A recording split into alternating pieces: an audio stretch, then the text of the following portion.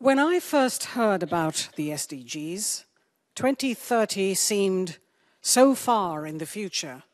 But of course it's not. A millennial who's 25 this year will be just confronting what it means to be 40 in 2030.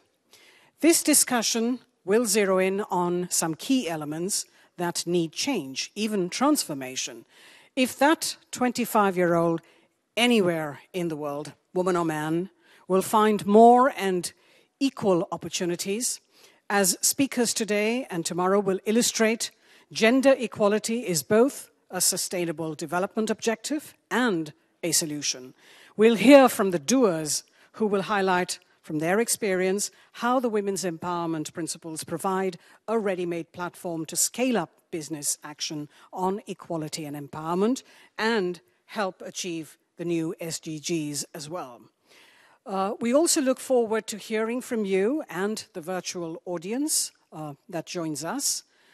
Presenting the economic background data is Ms. Kweilin Ellingrud, partner at McKinsey Company, who leads the company's work on the power of parity, how advancing women's equality can add 12 trillion. The number is stupendous, 12 trillion to global growth. This influential report identified 10 impact zones and, importantly, linked economic equality to social equality. Kweilin, welcome.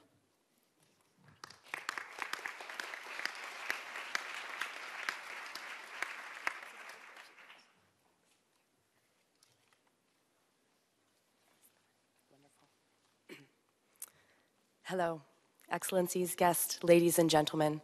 I'm pleased to present to you some of the research that we've done. Over the last 10 years, McKinsey has invested heavily in the space of women in the workplace and women in society. We're also a proud champion of the women empowerment principles, so we're happy to be here to celebrate that with you today. The insights that I'm going to share with you over the next few minutes stem from two pieces of work that we've done, in fact, just in the past 6 months. The first is McKinsey Global Institute's work on the power of parity, and the second piece of work is our partnership with Lean In on women in the workplace. And over the last 6 months, there's 5 specific insights that I want to share with you today. The first is the $12 trillion, and a couple of you have heard that already referenced today. Let me talk you through this 12 trillion number. And is it a realistic number? And we think yes. Let me tell you how we got to that number. We took a look at 3 things in terms of women's participation in the workplace. Those 3 things are over there on the right side. First of all, are women working or not? The second piece, and these 2 second pieces are elements that were not really covered in a lot of other models that we'd looked at. The second piece was part-time versus full-time mix. Women tend to work in more part-time roles. And the third piece was really sector mix.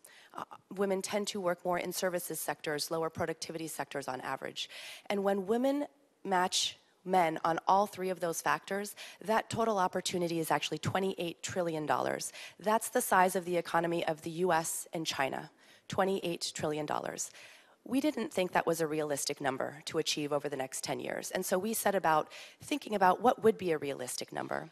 And to do that, we looked historically and we said, what is the best rate of improvement of countries in a particular region? So we clustered countries around the world into 11 regions, and we said, let's match the empirical rate of improvement over the last 10 years. And let's say every country in a region matches that regional best, what we're calling a best in region, a best in neighborhood sort of scenario. And that's what gets us to about 40% of the opportunity, or $12 trillion.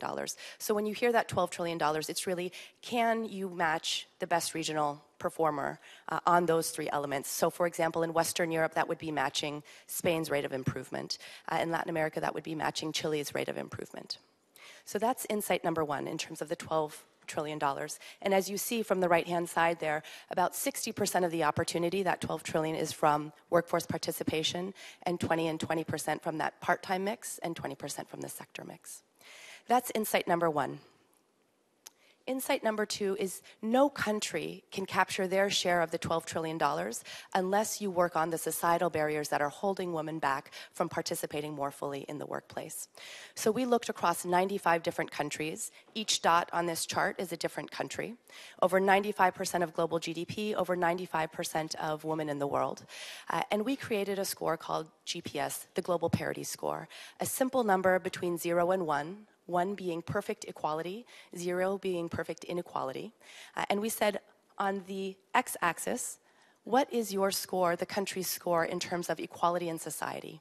And on the y-axis, what's your score in terms of equality in work? And what you see here is a strong relationship between the two. In other words, your country cannot capture your share of the $12 trillion unless you're tackling the barriers to societal equality as well. Insight number 3 is that there's 10 impact zones.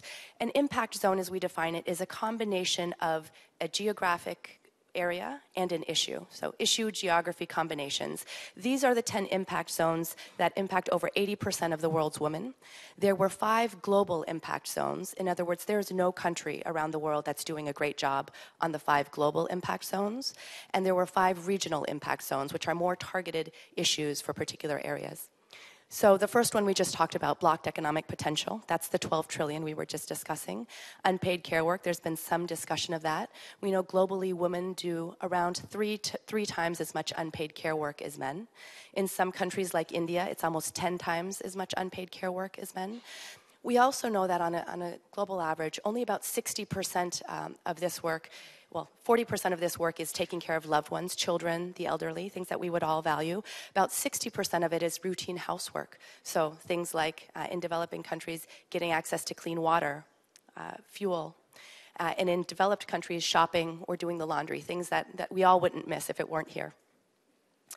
Fewer legal rights, political underrepresentation, and violence against women. I heard many of you quite surprised when it was shared earlier that 1 in 3 had experienced violence against women. That actually is the global average. 1 in 3 women globally have experienced violence from an intimate partner in their lifetime. And unfortunately, that is the same average that we experience here in the US. So it's an issue everywhere around the world. And then some of the regional impact zones in terms of educational levels in some areas, maternal health in sub-Saharan Africa, etc. So take this from a global level now down to an individual company. And we looked across over 100 different Fortune 500 companies in the US and surveyed over 30,000 employees. And this is the pipeline for talented women within a company, the overall talent pipeline. And it starts, unfortunately, uneven, and it gets leakier as you get to more senior levels. So 45% of that starting funnel is women, which is surprising because actually the majority of valedictorians, the highest GPAs on average, were pulling from a talent pool that should be majority women, yet already at that first barrier into the Fortune 500 funnel, we've got some drop-off. And that drop-off continues across the full funnel, dripping down all the way to 17% in the C-suite. And while 17% is already a dire enough number, as you dig underneath the 17%, it's even more stark. What we find is that women tend to have more staff roles, head of HR, head of finance, versus more line roles. And while those are excellent roles as well, typically the CEO role tends to pull more from the roles of leadership of running a big P&L or running a big business unit. We also find that women have more narrow sponsorship networks, more female-skewed networks, and more junior networks. So that's been a challenge and one that we'd like to address with this group. That's the 4th insight. And the 5th insight is that there's a lot of successes to build on. We looked across over 115 different case examples, 75 different interventions, and there were 6 broad themes, 6 categories that really emerged. You see them here: financial incentives and support, technology and infrastructure, creation of economic opportunities, capability building, attitudinal shaping, and laws, policies, and regulations. There's 6 categories. I think there's 2 insights, though, as we looked across all of the case examples of exciting impact. One was that the most successful case examples combined levers from each of these, not each, but a number of the 6 buckets. So they weren't a single lever solution to really make it stick and have impact. It was a couple of levers in combination. The other key trend that we saw that was quite exciting was that it was cross-sector collaboration. So governments collaborating with NGOs, collaborating with the private sector, or at least two of those three were some of the action items that we saw have real impact over time.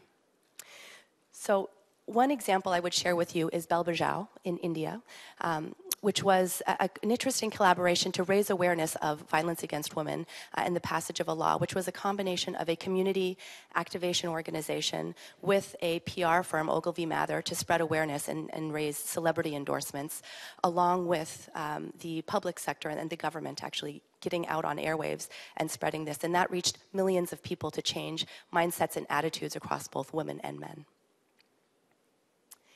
Let's take that now from broader cross-sector collaborations into individual companies. Here are some of the cutting-edge actions we've seen extremely consistent with the 7 WEPs. You'll see actually almost real alignment with number 1 and 7, but actually all of them are here. So demonstrating that diversity is a top priority from the CEO level on down. Tracking key metrics, driving accountability, not just at the top level, but cutting that by business unit, by geography to understand where the funnel is leaky and where there are issues. Rethinking work, whether that is thinking through access to childcare and more supportive infrastructure, or job sharing and role sharing. Identifying and interrupting gender bias, a lot of unconscious bias training that we've seen across the most senior levels of the organization as well as throughout in terms of what qualifies for a promotion, how are we in our dynamics and talking in meetings. And the last is leveling the playing field. There's been some interesting work done on blind resume screening and what that does even to candidates coming into the funnel, much less throughout. So those are some of the exciting actions that we've seen at the individual corporate level. So just to set the stage here, those were the 5 insights we wanted to share to kick off our panel. Number 1, $12 trillion. Number 2, you can't capture your share of the $12 trillion unless you address those societal gaps. Number 3, there's 10 impact zones that capture sort of 80% of the women in the world. Number 4, it's going to take over 100 years to close that C-suite gap down to the 17% unless we take more active action. And number 5, there's a number of successes to build on, particularly with cross-sector collaboration. Thank you.